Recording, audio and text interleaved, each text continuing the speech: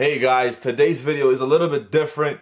Just a nice quick one. I've been a little bit busy. I was going to edit a motovlog today, but stuff happened. You're gonna know exactly what happened because you're gonna watch this video. Before we get into the video, guys, thank you so much for the Back the Fuck Up support. The sale for the Back the Fuck Up shirts end today, and then they relaunch, and you gotta wait till next week. Link is always in the description as well, guys. aimhighclothing.com is a huge success, at least for now. The launch was super successful, and I can only thank you guys because you guys are supporting that movement. So if you want to rep some Aim High, link is also in the description. Now the day started off good, guys. I was cruising, chilling, bought a bunch of appliances for the new house, bought a fridge, a stove, a microwave, a dryer, a washer, and a something else. It's just too many things to name right now.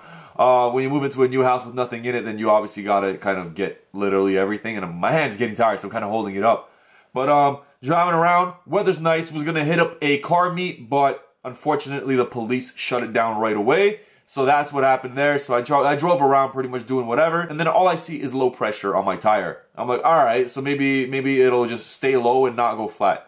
Drove around for 10 seconds, lower, went to like 90. I'm like, do I risk it? Go home 15 minutes away or pull over?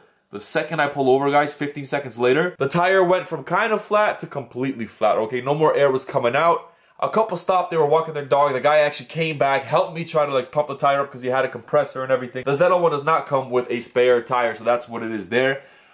We pumped it up, but the air was losing faster than it was gaining with that compressor, so that kind of sucked. So then I called Tina. Tina couldn't come, she was an hour away. CAA was under her name. I didn't know if they would do it for me or not, so I didn't call CAA. But I did have Chevrolet Road Assistance, so I called them. Took them 2 hours or 3 hours to come or whatever. And on top of that, guys, Joel came out to help out as well. He actually helps me with the Aim High Clothing photos that you see with the clothing. He takes the photos and edits them, so that's cool. You guys can check him out on Instagram. From then on, we kind of waited for Chevy Roadside Assistance to come. There was like these 3 teenagers, or like in their 20s or whatever, and they were like drunk. The guy wasn't drunk, but the 2 girls looked trash. On a Sunday too, right? Like not even a Saturday, you can get it back. Yeah.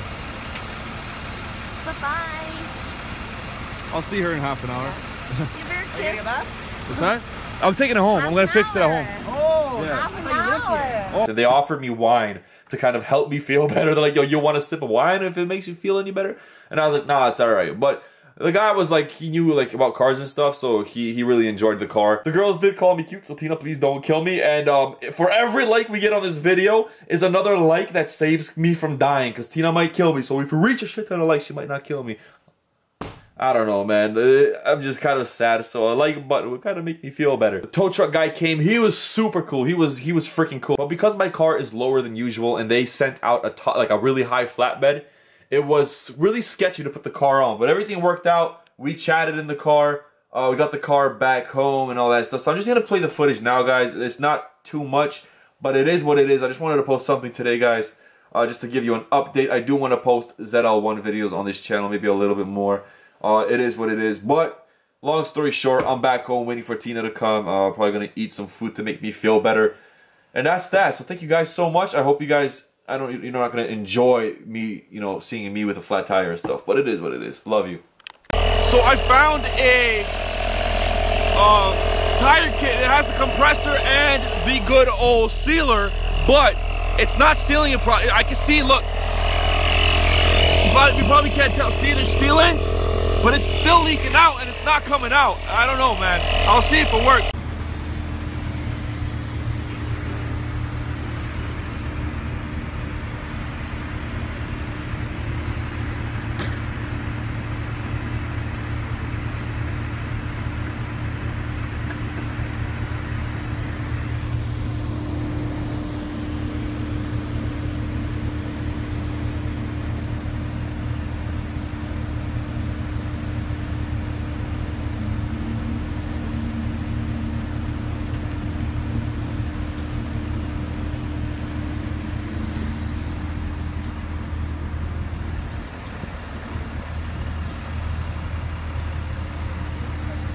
Push the car backward, but don't push it forward, but lean on it. Okay. So when I finish over the wood, it's going to shoot forward. It won't roll back. Yeah, no, shoot forward. I don't want it to shoot forward, so lean it back.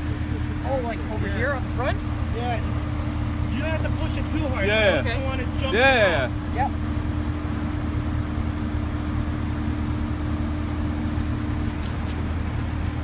I guess once it gets off the block.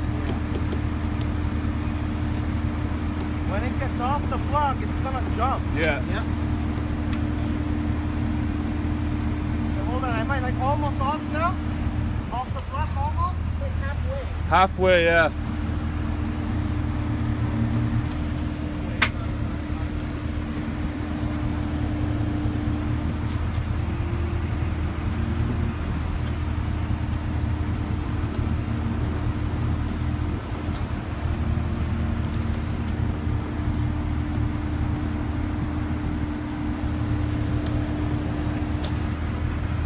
I'm on my truck now, right?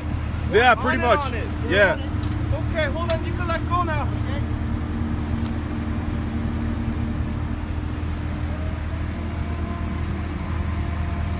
I hate these lips, man. Yeah. These lips make it like 100 times harder. I know.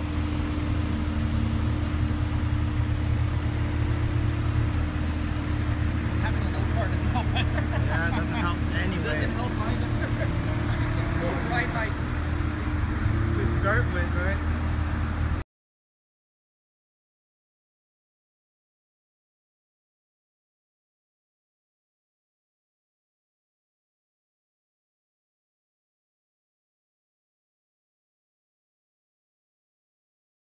All right, now we're in the flatbed going down in the car as well, so you guys can tell. Okay, hold your brake.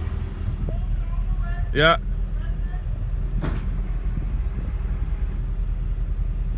Holding the brake.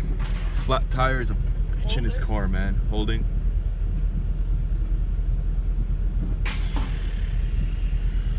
It's like, don't let go. Oh, shot. I'm nervous, man. You want a really bad day? Let go of that brake. Yeah.